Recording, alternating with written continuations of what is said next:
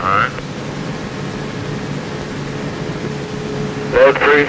Load. Displacement drive. Out. Displacement. Check. Foilborne. Check. Bank. Check. Gyros. On. Foil angles. 221. Trim switches. Auto. Right sensors. -6, -6. All tests good. Turbine throttle control. Pilot. Ready for takeoff. Roger, switching to takeoff now. On in takeoff. Good set, +1.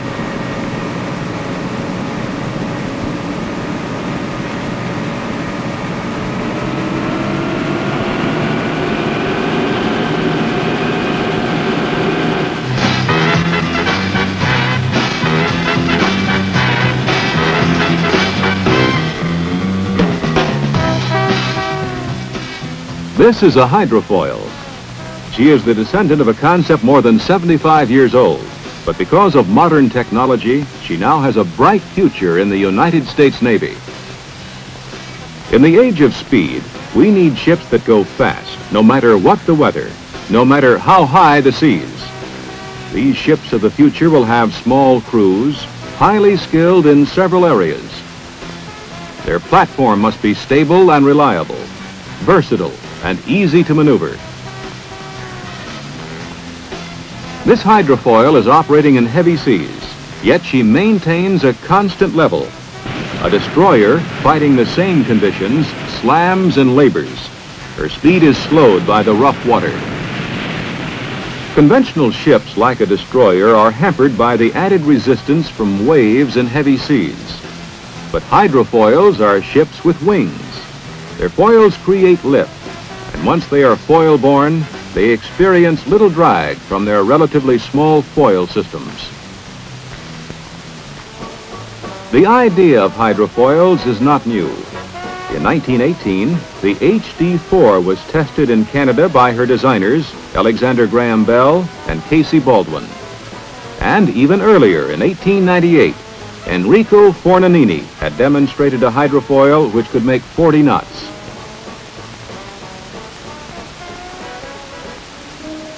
The Navy has been studying hydrofoils since the late 1940s. We've put foils on a variety of craft in our search for speed and stability. But this little ship was the turning point for the Navy's program. Sea Legs showed the advantages of a fully submerged, automatically controlled foil system, the type that appeared most capable of meeting the Navy's requirements. There are two types of foil systems: fully submerged and surface piercing. The fully submerged system puts the lifting surface completely below the water. Because lift on the foil is relatively unaffected by the water surface, the ship requires an automatic control system to maintain flying height. Surface piercing foils have lifting surfaces that penetrate the water. Lift varies in relation to speed and depth of foil submergence. This system is fundamentally stable because it is self-righting and is used extensively on commercial hydrofoils.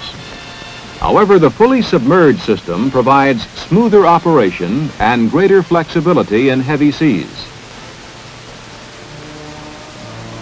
Another major distinction in hydrofoils is the distribution of foil areas along the hull. The canard arrangement puts most of the load on large foils aft.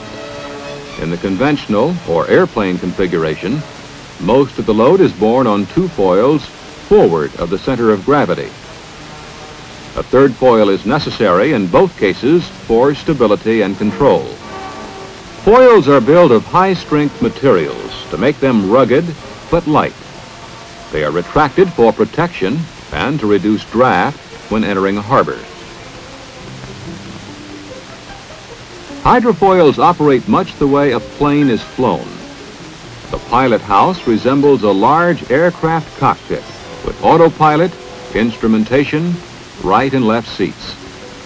The helmsman handles the controls like a pilot, and hydrofoil sailors speak the pilot's language: take off, land, fly.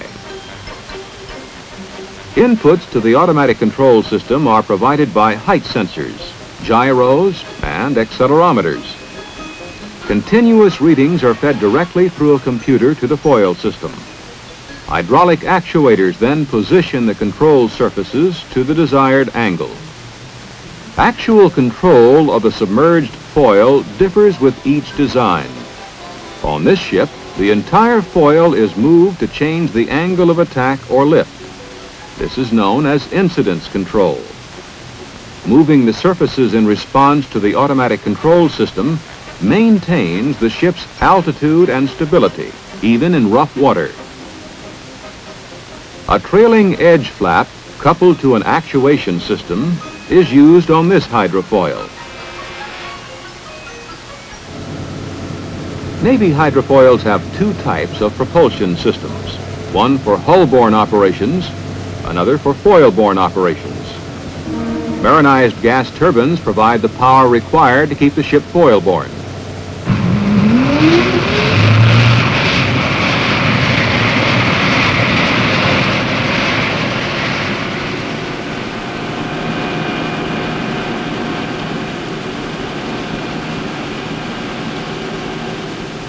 Two types of thrust producers also are used, water jets and propellers.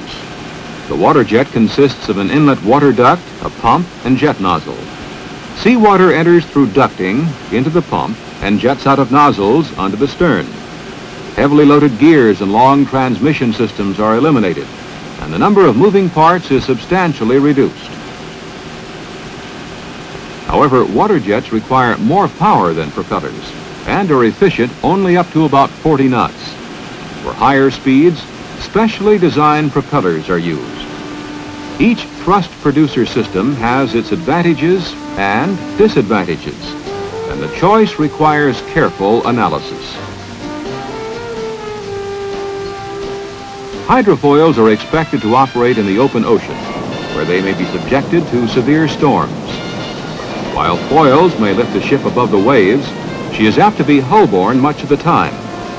The strength of her hull and its sea-keeping qualities, therefore, are of paramount importance. Hulls currently are built of aluminum alloys, which come closest to satisfying requirements of weight, cost, weldability, and resistance to seawater corrosion. Good structural design is imperative when a hydrofoil impacts with waves bigger than her flying height. She also must survive crash landings, in addition to the routine landings she experiences every day. The Navy's 4 operating hydrofoils are capable of 40 knots when foil-borne. High Point was delivered to the Navy in 1963 by the Boeing Company. As the Navy's oldest hydrofoil, she has been modified several times. She is 115 feet long, with a beam of 33 feet, and weighs 120 tons. Foil-borne, High Point is driven by 2 gas turbine engines. The canard configuration puts 70% of the foil-borne load on the afterfoils.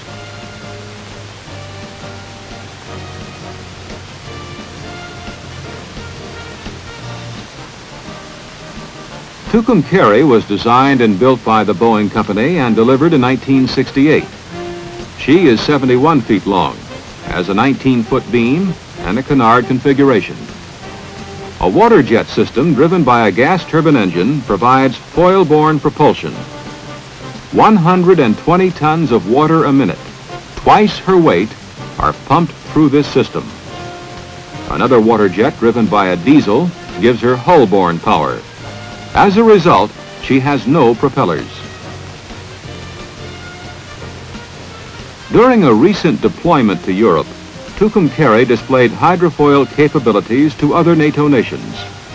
She operated with unconventional ships, such as air cushion vehicles, and participated in several fleet exercises.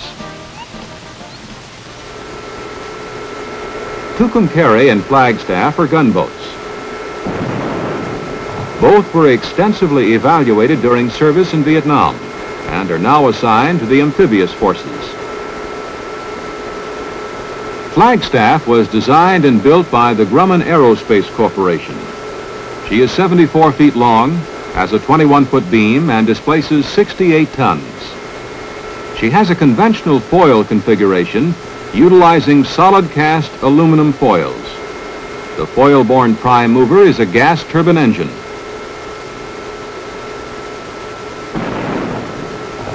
When hull-borne, she is powered by 2 water jets, each with a diesel engine. Plainview, the Navy's 4th hydrofoil, was built to evaluate the potential of large ocean-going hydrofoils. Designed by Grumman, she was built by the Lockheed Shipbuilding Company. At 212 feet long, 40 feet wide, and 320 tons, she is currently the largest hydrofoil in the world. Plainview has the conventional or airplane foil configuration. Thrust comes from 2 4-bladed propellers made of titanium, the highest speed props now in the Navy.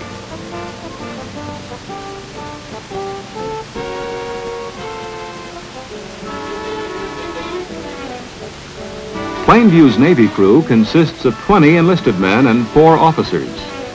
Skippers of the Navy's hydrofoils are all young naval officers who come to the ships after extended experience at sea. A fully instrumented ship, the Plainview serves several laboratories and research departments. Instrumentation occupies the area aft of the control station. Television recording and monitoring are used to observe strut and foil areas. Civilians from the research and development community are a constant part of the scene on both Plainview and High Point.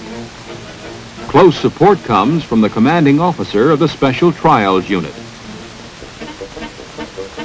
Potentially, Navy hydrofoils can be used to operate offensively against surface combatants. They can conduct surveillance, patrol, and blockade operations in coastal areas and can mount many of the same weapons carried by much larger ships. Successful trials include using a 152mm gun to hit and destroy targets, or firing torpedoes while cruising at speeds up to 36 knots.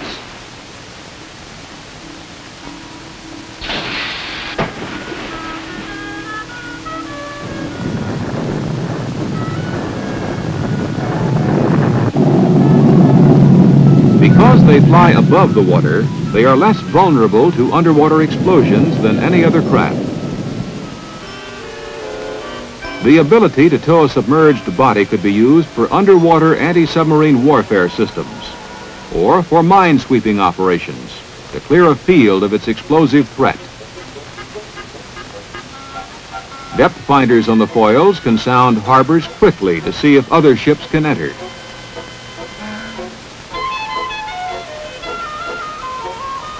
Refueling operations can be accomplished 2 ways, by the conventional alongside method or by sending a hose aloft to a helicopter hovering overhead.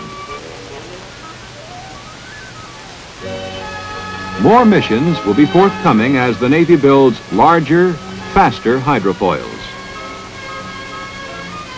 For the future, the Navy is planning a number of patrol missile hydrofoils.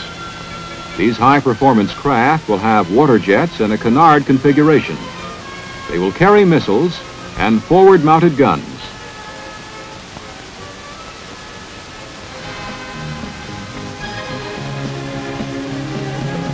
As our oceans grow smaller, the Navy will need ships that are flexible, fast, and efficient. Ships capable of covering vast areas in a short time.